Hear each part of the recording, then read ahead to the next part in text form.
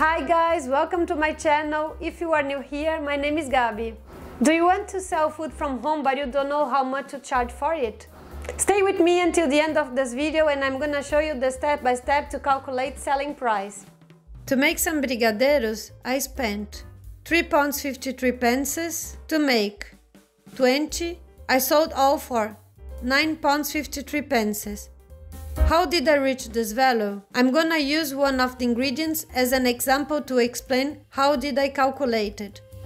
Condensed milk, selling price £2.25 times the amount I used, 397 grams, divided by how much there is in a can, 397 grams. Cost is equal to £2.25. This is the cost of each ingredient I use in this recipe.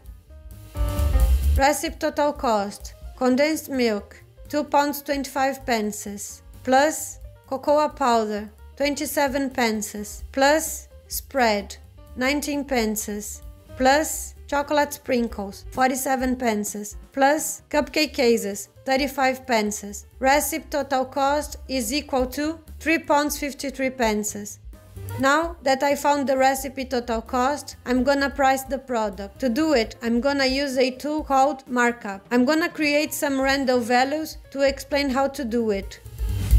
Fixed costs 20%, variable costs 18%, and profit margin 25%.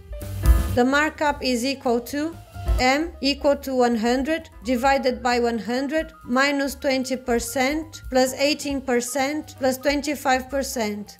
M equal to 100 divided by 100 minus 63%. M equal to 100 divided by 37%. M 2.70.